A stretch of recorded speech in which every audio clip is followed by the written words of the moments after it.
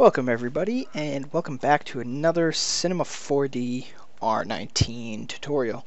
So today I'm going to be doing another quick video about world axis versus object axis when using tools with objects.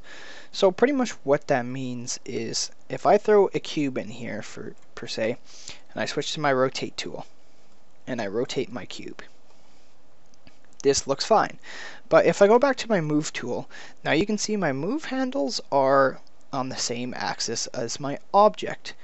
Well, if you go ahead and you click W, which is also up here, it changes this to a little sphere instead of the square that it used to be, and that is toggling between world and object. So what world is it's going to make your handles perfectly flat with the grid system and how you start off, and object, it's going to go off the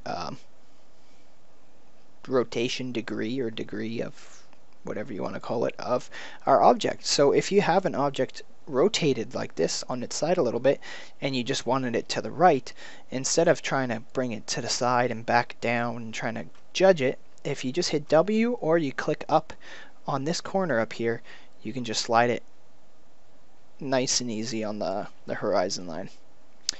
Alright guys, that's all I was going to cover today with this quick little video about object axis versus world axis, and this will help. It's quite more useful than some people might think. Alright guys, take it easy.